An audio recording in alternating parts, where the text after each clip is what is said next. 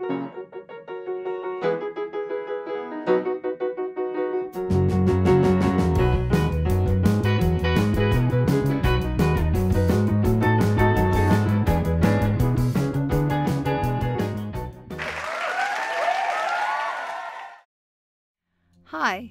and welcome to Watercolor Lessons with Kathy.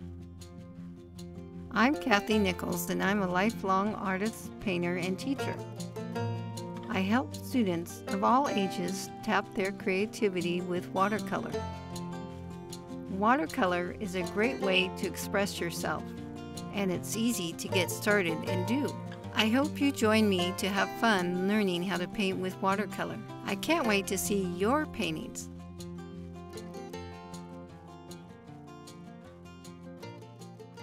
In this first video, you'll learn which materials you'll need to get started with watercolor.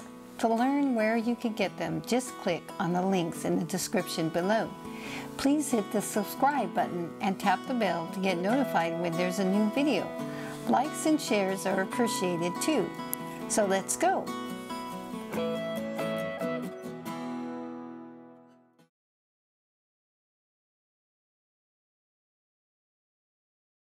Watercolor paints come in tubes or pan sets. When starting out, I suggest you use pan sets. They are easier to use and cost less than tubes. And pan sets are more convenient to use when traveling. Palettes are used to mix paint and water to make different colors and shades. Most pan sets have built-in palettes. You can also buy separate palettes or even use a small plate. I use a pan set with built-in palette.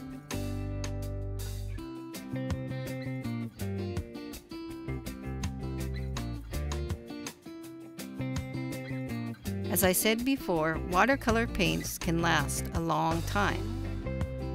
Here's a set I've had for over 40 years. And I've had my new one for at least 10 years.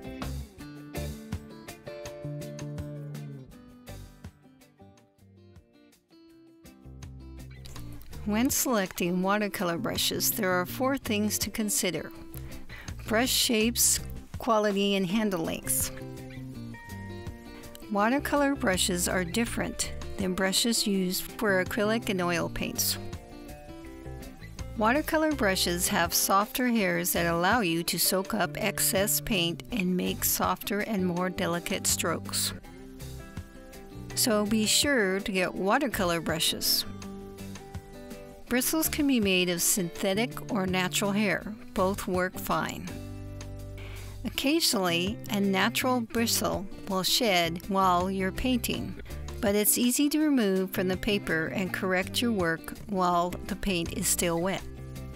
The 4 basic shapes I use are flat, round with pointed tip, mop brush, and pointed tip, also called a liner.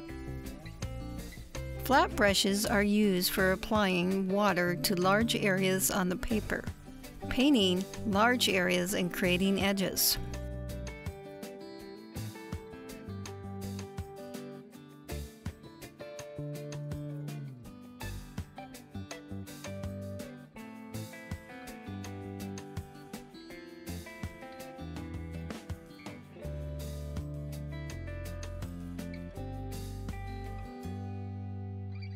Brushes with round, pointed tips are used for making thin or thick and straight or curved lines.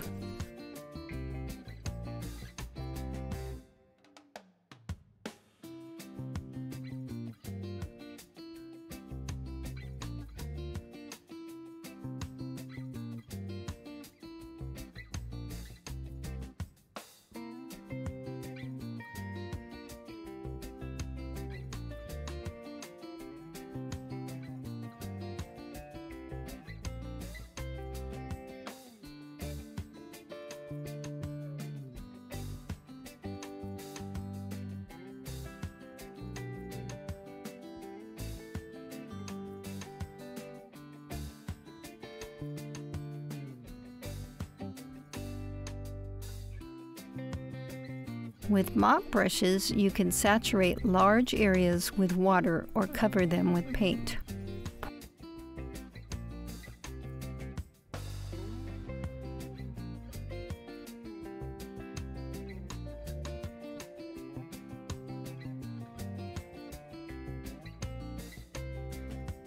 Pointed tip or liner brushes are used to paint straight, thin lines.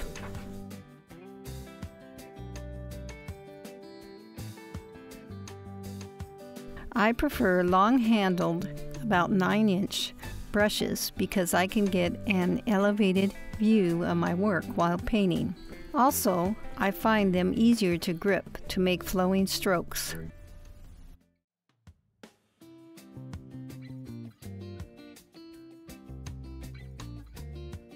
Don't use just any old paper for watercolor painting. Watercolor paper has the proper paint and water absorbency. It's available in separate sheets, blocks, or in pads. For convenience, I prefer pads that look like spiral notebooks. Each page has a perforated edge for easy removal.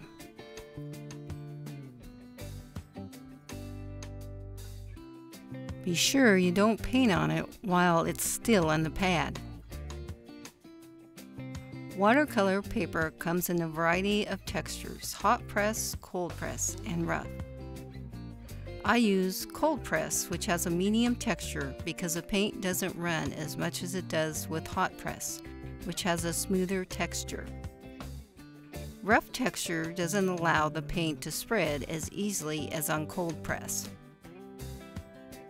As Goldilocks says, it's just right. Watercolor paper comes in a variety of weights ranging from 90 to 300 pounds. The higher the weight, the more absorbent it is.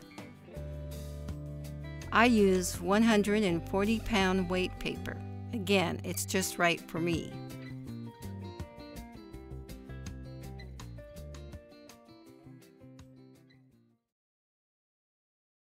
In addition to paints, paper, and brushes, you'll want some miscellaneous items on hand.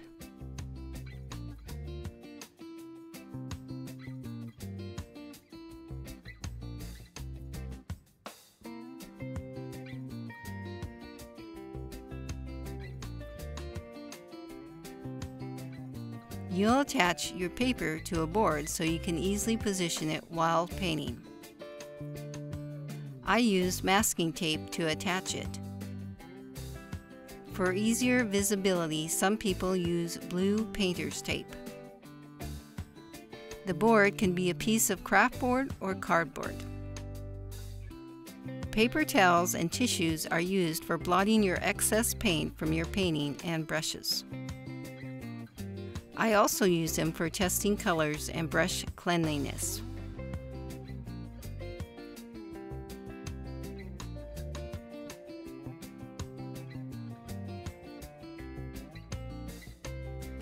A water jar is used to clean your brushes.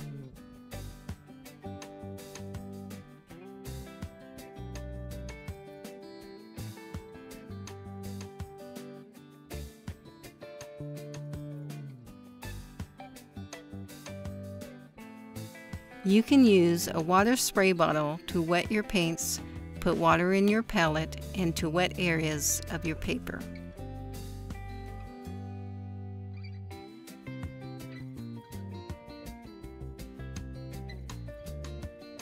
Watercolor paintings are made in layers, so you can use a hairdryer to dry the painting before adding another layer. Thanks for watching this Getting Started video.